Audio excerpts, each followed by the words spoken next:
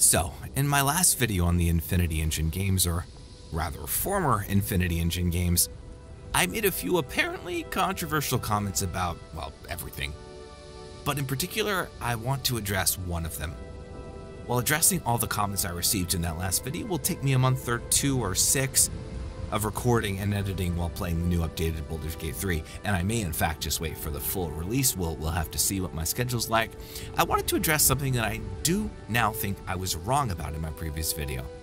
No, it's not that I suddenly like Baldur's Gate 3, or God forbid Divinity 2, but rather, I've noticed something about modern RPGs, including CRPGs, which I think explains something about why I didn't enjoy my first go-through Baldur's Gate 3. Previously, I said I disagreed with the way Larian Games views roleplay, and I think that was a mistake. But it took me quite a bit of thinking to determine why I said that and for what reason, and as a result, what was really bothering me. I complained that you were thrown into the action much too swiftly.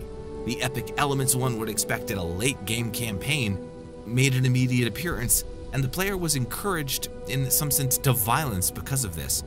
But on further reflection, this wasn't what was really bothering me. I definitely don't think there's only one way to roleplay. I don't think epic intros are bad per se. I definitely don't think that any roleplay that doesn't follow the kind of progression normally set out in 2.5e is wrong. Heck, I spend most of my time playing Powered by the Abyss games. So that left me thinking, what did I mean? Why do I feel that the view of roleplay that Larian Games takes is harmful to BG2? Well, I got my answer in a slightly different place. See, I've been working on a video about how Icewind Dale is a flawed classic, which will come out, well, sometime when I beat Icewind Dale. It's a really long game. I'd forgotten. It's a really long game. But during the intro, the game struck me, and something hooked me in a way that I'd not been hooked by a CRPG in a long time. And so this video is exploring that. Because I felt joy in progression and loot and leveling in a way I really had in a while. And Icewind Dale is not really considered, you know, the pinnacle of Infinity Engine gaming or CRPGs in general. So initially I couldn't figure out what it was. Why was I having so much fun? Then while looking back on the 2 initial maps of the game and reading some of the comments on the previous video, it hit me. The town of East Haven and Kuldahar, they're boring.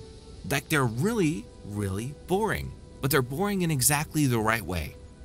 My first completed quest was just to save a half-eaten fish from a band of goblins so that a father would not beat his son for malingering on the job. Helpful, yes. Epic, not so much. As you progress through the Kuldahar Pass, the game suddenly jumps in difficulty. There's no way back to helping little Jimmy with his fish. You're on your own, and there's a lot, I repeat, a lot of goblins. Oh my god, like, there's what? I checked the wiki, I think it's 42 goblins on the first map. You'll need to find your way to Kuldahar. You'll need to level up. You'll need to find some reasonably hidden quests to do that. And when you finally clear out that first map, if you do it, and you should do it because you need all the loot you're gonna need that you can get to beat this Encore rules, there's a great sense of progression. You move from a simple errand boy to a set of scared travelers, ambushed by goblins, to someone who's in the process, at least, of becoming an adventurer. By the time you're level 2, maybe your thief is up to level 3, those goblins better freaking run. And then you're finally on your way to the Vale of Shadows, and that presents yet another big jump in epicness and complexity and difficulty and fear. God, that dungeon scared me so much as a little kid. So, what I took away from all this is that my issue is not with particular types of roleplay, and I regret saying that, nor even necessarily with particular types of storytelling. It's more that there's a particular device that I think is important to CRPGs that makes the progression in them, i.e. the way the gaming mechanics relate to the storytelling, particularly satisfying. And that's that I think CRPGs should have a hero's journey feeling with respects to character progression in the world. I mean, Luke Skywalker doesn't start off the film with his attack on the Death Star. He ends the film that way. He begins the film with the menial task of repairing and buying droids. This is one of the most important and overlooked aspects in modern storytelling, and it doesn't just happen in Baldur's Gate 3. You'll see it in almost every modern CRPG that I've played recently. It feels like epic events occur around you because you are the protagonist. It's just really become a modern feature of game design. Even if you play other CRPGs like Path of Exile, they tend to readily drill into your head that you are important.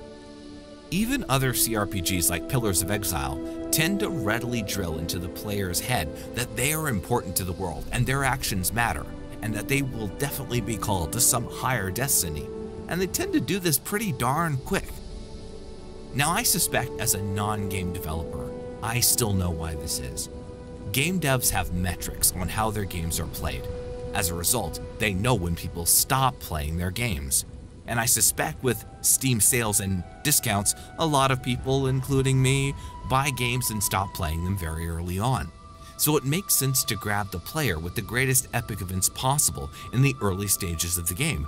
Maybe not even for monetary reasons, but just because game developers want people to play their games. They don't want you to buy the game on discount from Steam and play 2 hours and just walk away. But the cost to this is, if you're like me, it can be quite huge. If you're the sort of person to be recommended a YouTube video by me, you probably have played RuneScape. You probably started out in RuneScape feeling meaningless, another useless noob killing cows for hides and trying to eke out a living in a world that didn't care about you at all. But you got some skills, some gear, and you did a few basic quests. You did Demon Slayer and you thought, whoa, I can actually achieve things in this game. And then you did Vampire Slayer and you started to really feel cool. And then you did Dragon Slayer and you thought your 14-year-old self was the boss. And then you did Monkey Madness 1 and 2 and regretted spending so much time on computer games. But the point is, RuneScape, even though it is an MMORPG, uses its quest to grow the world and your engagement with it, and as a result, a sense of your own importance in that world.